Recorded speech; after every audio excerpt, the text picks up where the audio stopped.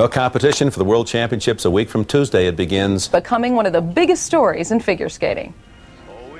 Ervin burst onto the world scene last January when she turned in a surprisingly strong second-place finish at the U.S. Nationals. The high school sophomore, who attends school outside Cleveland, drew even more attention when she was the only skater at the Nationals to complete the long program without falling. And Ervin has an Olympic connection. Her coach, Carol Heist-Jenkins, was the 1960 Olympic gold medalist. She wanted to train with Heist-Jenkins so badly that she left her home in Charleston, West Virginia as a youngster and moved to Cleveland. Under the auspices of her legendary coach, Ervin has made her presence felt in the figure skating world. And as she gets ready for the preliminaries on Monday, we asked Lisa how she feels about competing in her first world championship. I'm just really excited to be here. I'm 15 and I never expected to be on a world team this soon, and I'm just taking it all in. Well, like you said, you are really young. You're only 15. You have a lot of other opportunities ahead of you should you not skate well, heaven forbid, next week. Does that take some of the pressure off the fact that you are so young, Lisa? Yes, it does.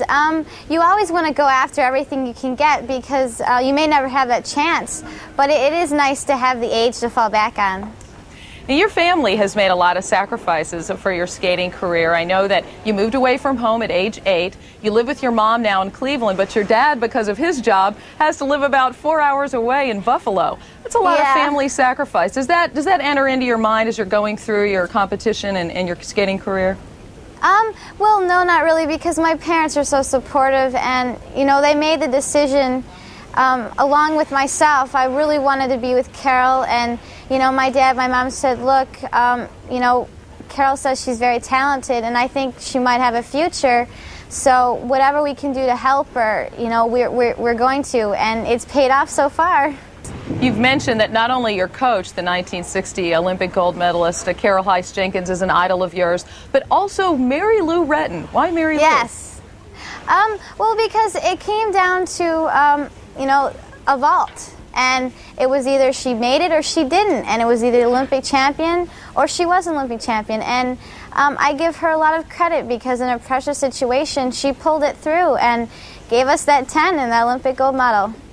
You moved away from home at age 8 to join Carol as your coach in Cleveland, and you've said at times that you're 15 going on 25. Does the independence, does the independence that you were forced to develop as a part of your skating career, does that help you in competition? Yes, it does, and in real life, because I am more independent and have a lot more responsibility than some of my peers in school. And I think not only does it help you in skating with the nerves, it also helps you after skating's over to be responsible. Well, certainly the 1994 Olympics in Lillehammer, as you stated, that is one of your goals. Professionals are also eligible to make the Olympic team, which really opens the door for some older skaters to come back in and perhaps take spots from younger skaters such as yourself. What's your reaction to that ruling about professionals being eligible for the Olympics? Well, they've now ruled for the professionals, and, you know, hey, the professionals are in, and now if they're skating, you're just going to have to skate and beat them. That, you know, that's my feeling. There's nothing we can do about it. The rules are already in effect, and once they're back, you know, we'll just have to go out there and skate with them and beat them like everyone else.